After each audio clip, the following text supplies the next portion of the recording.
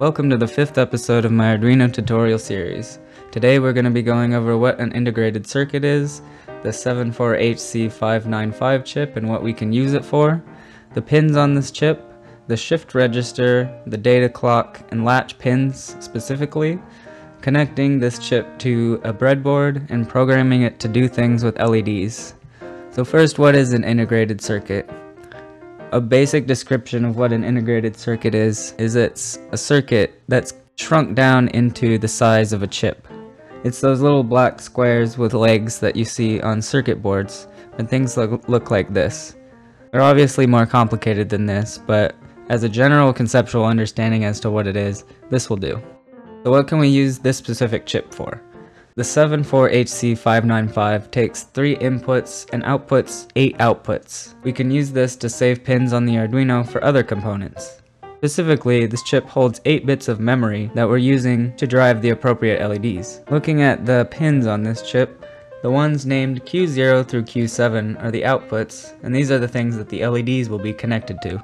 VCC is connected to 5 volts. OE is an active low pin that we can send signal to using a PWM pin to enable or disable all of the output pins at once.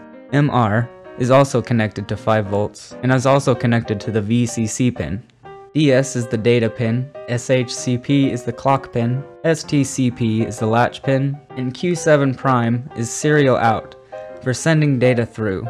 This is what we would use if we had multiple of these chips, and we would be able to link them together to light more than 8 LEDs. So the DS pin, the data pin, is taking serial data in from a pin on the Arduino, and it's being regulated by the clock pin. We only have 8 outputs, so once we get 8 bits of data, that data will be sent to the output pins when we activate the latch pin.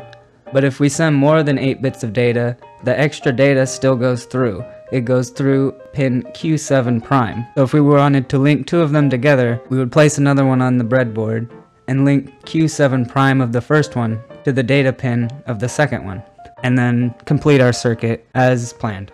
Let's talk more specifically about the shift register and the use of the data, clock, and latch pins. A shift register, this one specifically, holds 8 memory locations that can either hold a 1 or a 0. So we feed the data using the data and clock pins. The clock pin receives 8 pulses from the Arduino, and the data pin receives pulses in the pattern of the data at the same rate.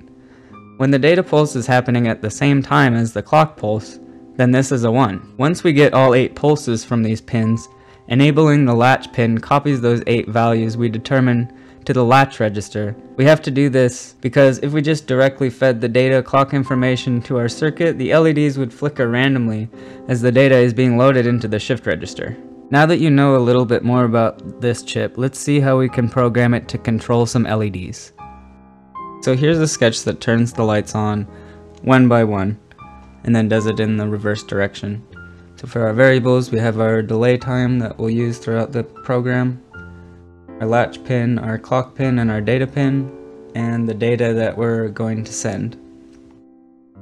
Update shift register is a function we wrote to save space, basically, because when we shift data into the chip, we have to first write the latch pin to low and then to high when we're done, so the data doesn't go through in random orders. Setup is just setting up the pin modes for our latch, data, and clock pins. And for the loop, we have 2 loops that each run 8 times, and they used bit shifting to decide which LED will be lit. So this first one starts at 1, which you can basically think of like this, and it's going to shift over by whatever iteration of the loop we're in. So the first time it'll shift over 1, and then it'll be in the second space, and the second time it'll take the same number but it'll shift it over by 2, so it'll be in this space then, and so on until it does that 8 times. And then the next one is basically that in reverse. We've just made a variable, a local one each time, so we can keep the same one. And it starts with that number and it shifts it right using the same method. And that's basically it for this program. One thing I've noticed is if you write something like this and basically just try to make the binary counter that we made in earlier tutorials, but way simpler, that if it encounters a number that the number before it had a 1 in the same position as this new number, then that LED will get a degree brighter. And then if there's a third number in a row that has that same property, then the LED will get brighter still. And in the last couple numbers in binary, when you approach 255, there's points where light is on a lot of times, and an LED might not be able to keep up with that much power, basically. Plus, you just want them to look uniform and not have some of them becoming brighter and dimmer. I haven't figured out exactly how to solve this yet, but besides making all of them 0 right afterwards, let's say writing another or update shift register so that it can take an input, and the first time we could send out whatever this is, and then we could maybe up here quickly send it 0 so that they all turn off. That might introduce flickering.